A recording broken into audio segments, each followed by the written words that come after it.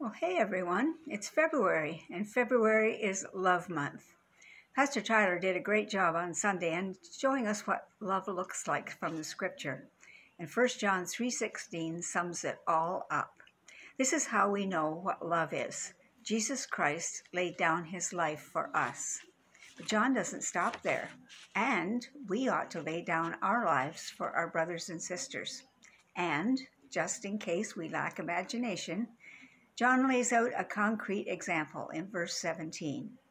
If anyone has material possessions and sees his brother in need, but has no pity on him, how can the love of God be in him? Well, I must admit I was brought up short on this question just this past Saturday when I was leaving No Frills. To get to my car, I had to pass between two individuals who were sitting on the sidewalk with cups in their hands. Well, my hands were full of bags, so I just looked straight ahead and kept on going. With material possessions, brother in need, love of God rattling in my head. Well, by the time I left Walmart, I have to confess that I felt compelled to go back and retrace my steps. Full love instructions follow in verse 18. Dear children, let us not love with words or tongue, but with actions and in truth. There are three words in that verse that stand out for me: words, actions, and truth. We want to take a look at all three of them this morning briefly. At first glance, it almost looks like John might be saying that loving words don't count. Really? Don't my kids feel loved when I sign off with "love you" to my emails or my phone messages or my texts? Or won't my grandsons know that I love them unless I send a DQ card once a week? I kind of like the way Eugene Peterson explains it in the Message. My dear children, let's not just talk about love. Let's practice real love. Real love. Wonder why he says that. Well, John does agree that it's action that shows our love, but he qualifies it by saying that words and actions must be done in truth. I think both of these men are saying that all actions aren't necessarily loving. It's true that sacrificial actions validate our loving words, yet we can't automatically conclude that the actions by themselves represent real love. Actions performed with ulterior motives are actually rooted in selfishness. What's in it for me? Will I get praised for this? How will I look to other people? Well, if any such thoughts are lurking in the back of our minds, that's not a good sign. Sacrifices that are self-serving are not real love. Paul in 1 Corinthians 13 is pretty descriptive, and again, I'm reading from the Message. If I speak with human eloquence and angelic ecstasy but don't love, I'm nothing but the creaking of a rusty gate.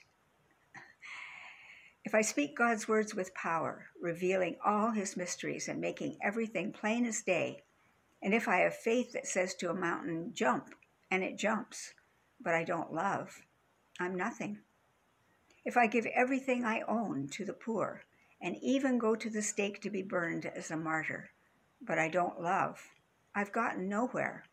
So no matter what I say, what I believe, and what I do, I'm bankrupt without love. Loving in truth, then, means that our actions must be sincere and pure, without hypocrisy.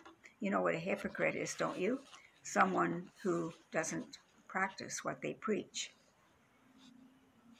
I'm going to pull John here, not our John, but the author of 1 John, and suggest a few concrete examples of what genuine love looks like in practical terms. I guess we could say love in overalls. Here are a few suggestions. First of all, love is happy to serve when no one is looking, when no one will know who did the good deed. We have an opposite story in Matthew 6 of Ananias and Sapphira. They demonstrated a negative example. When they donated land, instead of doing it discreetly, They drew attention to themselves, and they even lied about how much they gave. Needless to say, God was not pleased. And you know what the end of that story was. Second thing, love acts with humility. It doesn't think of itself as better than others. It's willing to wash feet. In other words, to do menial tasks. Maybe take care of the garbage or scrub a toilet. Thirdly, love looks for opportunities to appreciate others. Its words build others up, the way it's described in Ephesians 4. It's pleased when others get praise, even when it may feel that it deserves some praise too. Love extends hospitality without grumbling, and it doesn't worry about being thanked. It's generous and willing to help, even if the need is a result of someone's poor decision. One more thing, love seeks peace. When it's wrong, it apologizes. It forgives freely and lets go of hurt feelings, and even prays for the one who hurt. And just one more. Love sacrifices its own personal advantages for the sake of others. That could be giving up the most desirable parking spot in case someone else would need it more. Well, we could go on, but Colossians 3:17 sums it all up. And it also provides the key, and this is important, the key that makes it possible. Whatever you do in word and deed, do everything in the name of the Lord Jesus. When everything and every moment is submitted to Christ, then what we say and how we act will progressively, not perfectly, but progressively harmonize with the example of Jesus. Whatever we do is not done in our own strength. That would make it impossible. But it's done in His power. He is the enabler of loving in word, in deed, and in truth. Well, that leaves us with one final question. What are you thinking?